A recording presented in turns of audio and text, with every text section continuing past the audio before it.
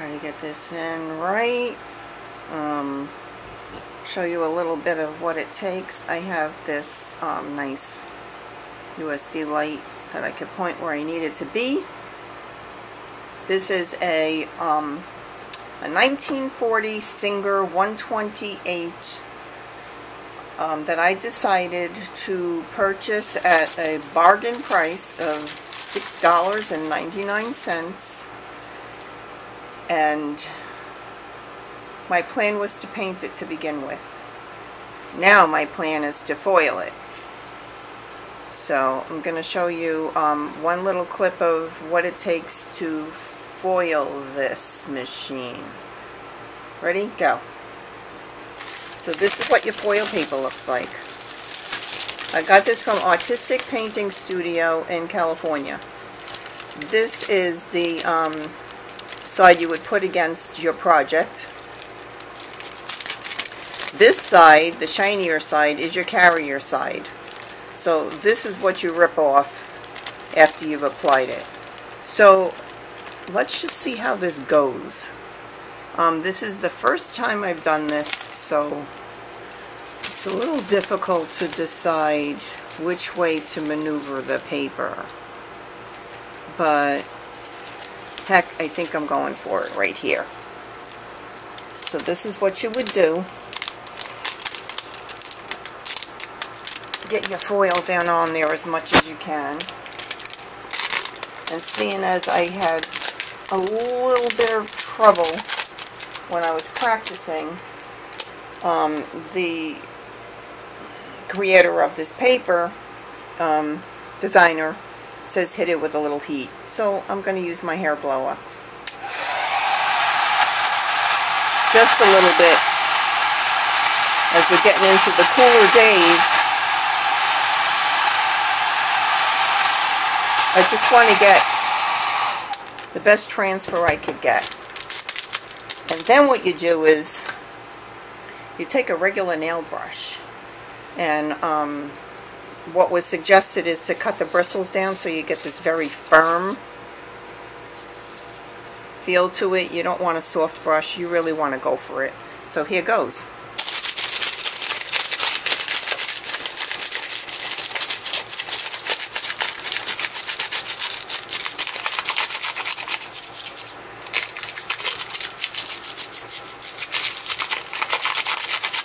You want to get as far as you can, but you want to leave your edges because you're going to need those to lift it off.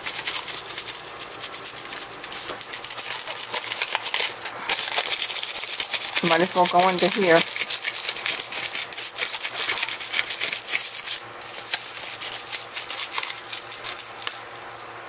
What I needed to mention prior to putting this on here, because obviously this is not sticky paper in itself. This is not like contact paper. It's more like a gold leaf. Is you need to apply a coat of adhesive, foil adhesive. And this is the foil adhesive I use. It's not by the same person, and it's not by the same person who designed the foil. But I got this one off of Amazon, and it's been working fine. And what you do is you fine brush this on. You try to keep as much. Let me read this for you. It says metallic leaf gilding adhesive. And so what you want to do is put this on as smoothly as you can and keep your brush marks to a minimal, because you will see them through. You will see them through the paint, through the foil, if you're not careful. But if that doesn't matter to you, just go for it. I'm at the point where this is my first experience with this, and I decided to not let myself worry too much.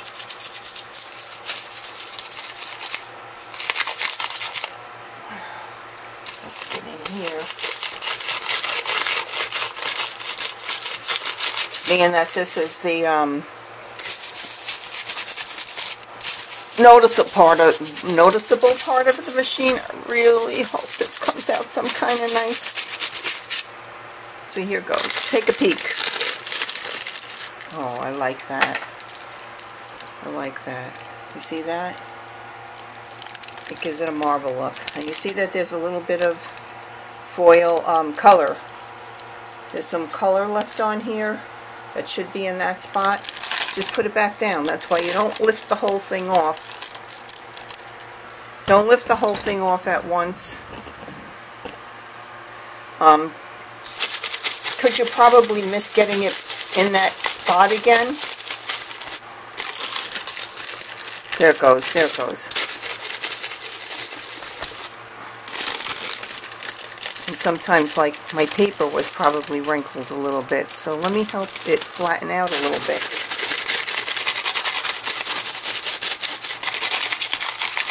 What's nice about the choice that I made was that it's looking like marble anyway.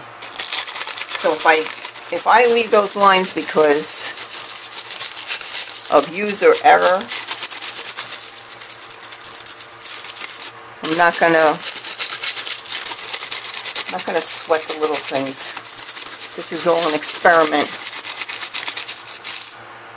We know all about the happy accidents, right?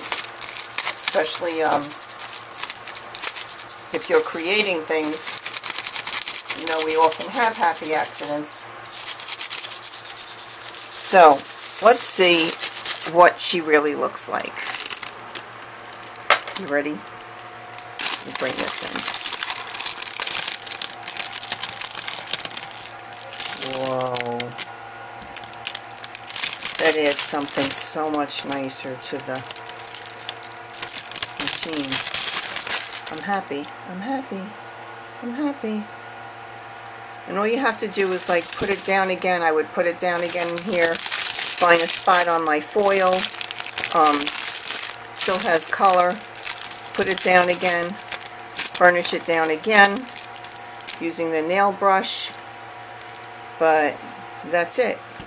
And you see how this is all done. That's just a smudge that will come out because this is all getting top coated. But you see how you see the lines? Those are the lines in the glue underneath the foil. Very hard to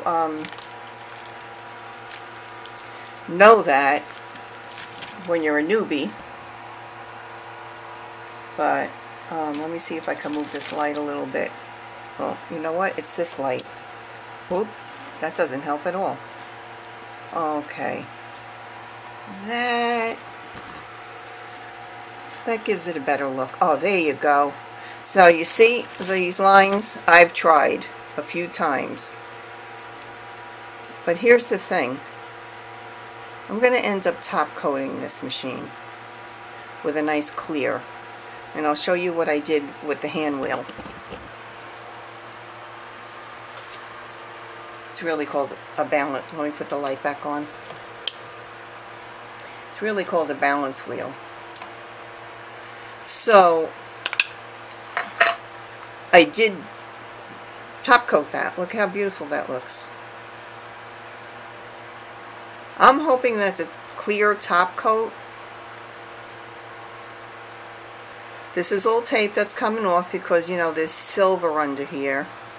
There's nice chrome under there that gets polished with actually car bumper polish. And then, if anyone wants to know, this is the paint I use. It's KBS Clear Diamond Finish. High Performance Clear Coat. Tough and durable. And I saw someone else use this. If you watch Promethean's Sewing Machine on YouTube, she is amazing with what she does. She has the facility to do it in. I don't. So I'm literally doing this in my apartment, in my kitchen. My kitchen slash workbench slash grooming table slash cutting mat. Cutting area for when I'm cutting up my fabric. Anyway, I know the light just went bad. Let me do this. I'm so sorry. But I'm going to put this piece on here. Going to get it started and use the brush again.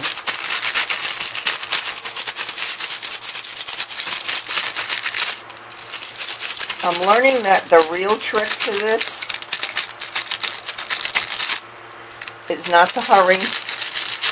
Don't just brush it and try to take it off. Brush it a lot and